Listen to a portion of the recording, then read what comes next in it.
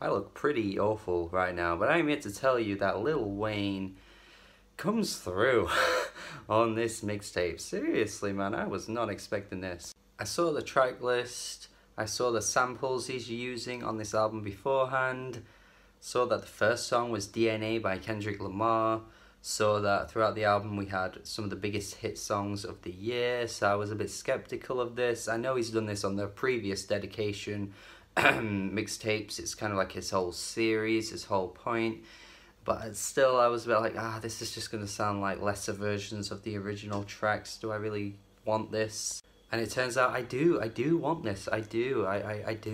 The first track with Fly Away, which is the DNA track, oh man, this was really good. I just didn't expect it. I was just like, you can't possibly do this. This is one of the best songs of the year, wildly critically acclaimed. It's been on like the top 10 of everyone's list, even my list. I just thought, he's going to botch this. He's going to completely botch this. Listen to it. It's actually really good, and he flows on the track so well. I just was so like, wow. He carries it on through to the next track as well with the Everyday We Lit song. This is a way better version than the original. Like, I just couldn't believe how good he was on these tracks. I usually find his like crooning really annoying, but there is no auto-tune across this entire mixtape at all, or none that I could hear anyway. Like, I was just thought like this was his just natural rapping voice. He's actually like on beat on a lot of these tracks, really like riding the beat and making the tracks sometimes sound better than the original songs. It's kind of crazy. Bank Account is the best example of that, because I hate that song. Like, I just don't like that song at all. No, I really don't. But Wayne's interpretation of this song is really good, because it's not like the entire stripped rip off of the entire beat all the way through. It's kind of just like a one part of the song looped, and I don't know, I just think it sounds way better. And I just think that without that really redundant chorus that was on the original 21 Savage song, just Lil Wayne rapping across the whole thing, I think it just makes the song sound so much better. Which is weird, because I didn't really come into this mixtape expecting that I'd get better versions, you know. Like I said at the start, I just thought, we're gonna get lesser versions of the original songs. Even some of the songs that I don't like that much, like Bank Account, I just thought it's gonna be even worse than that, because I just didn't think Lil Wayne would come through. That's not to say that there aren't moments that really could have been taken off, though. I do think like Story of OJ, like he does take the Story of OJ and it doesn't really do anything better with it, honestly. I mean, that's a pretty great song anyway, so to take a song like that is a bit random, because I think there was a bit more substance to the Story of OJ rather than just this track where Lil Wayne is kind of not really doing anything original. But the track does start off with this feature from Euro, I think his name is. I don't really know anything about him, but I think he sounds really good. I wish the whole song was just him, to be honest, because when Lil Wayne comes in, he kind of ruins it. EXO Tour Life is pretty good.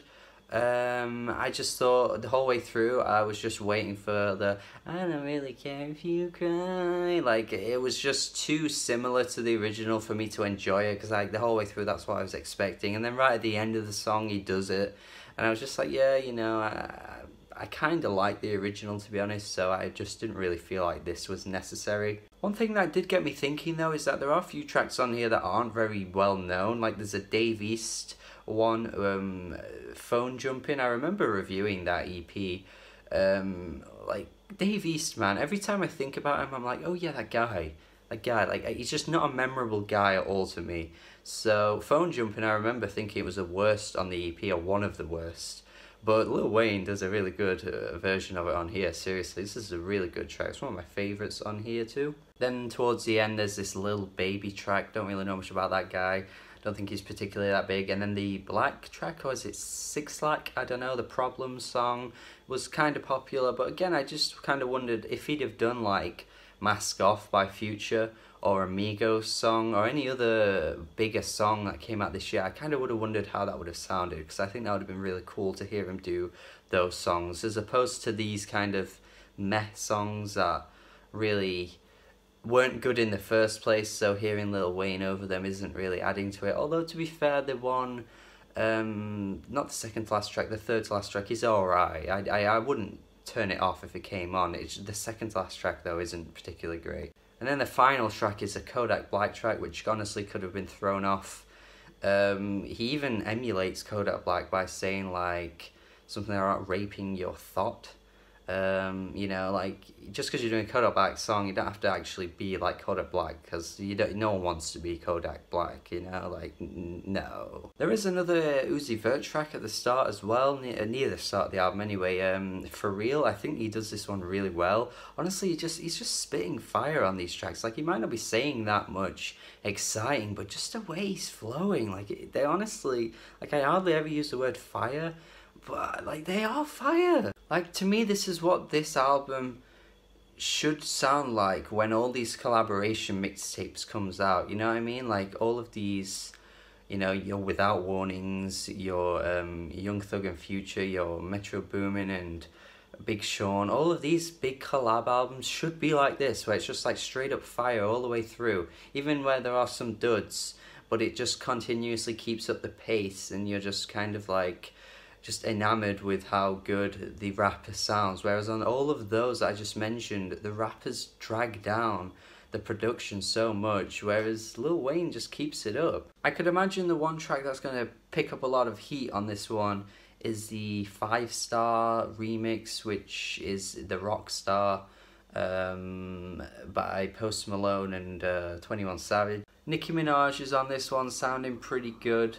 Honestly though, the song could be done without. Like, it's just the same song. Like, I'm just listening to it and I'm like, this is the same song. Like, I don't have interest in that. I just preferred it so much, like on Fly Away, or like the For Real sample, where he like does something really good with the sample rather than just take the sample, like completely strips it and then just does his own thing on it. It's just boring, I think. But man, there are a handful of tracks here that I do think will be played regularly for me.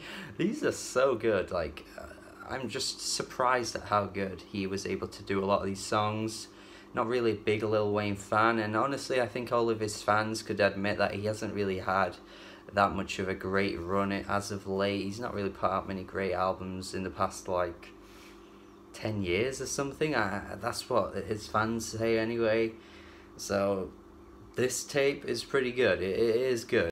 I'm going C+ on this, honestly. I'm going to be playing quite a few of these tracks a lot. Again, I've said already, some of the tracks that just basically rip off the original song don't interest me that much, but this is great. I would say Dedication 6 is worth your time. Just give it a try, see what you think. Let me know if you have listened to it in the comments. If you think I'm completely wrong, or if you think that I am right in some kind of way, let me know. Subscribe to the channel for more reviews, and do have a good day. Have a good day. Have a good day.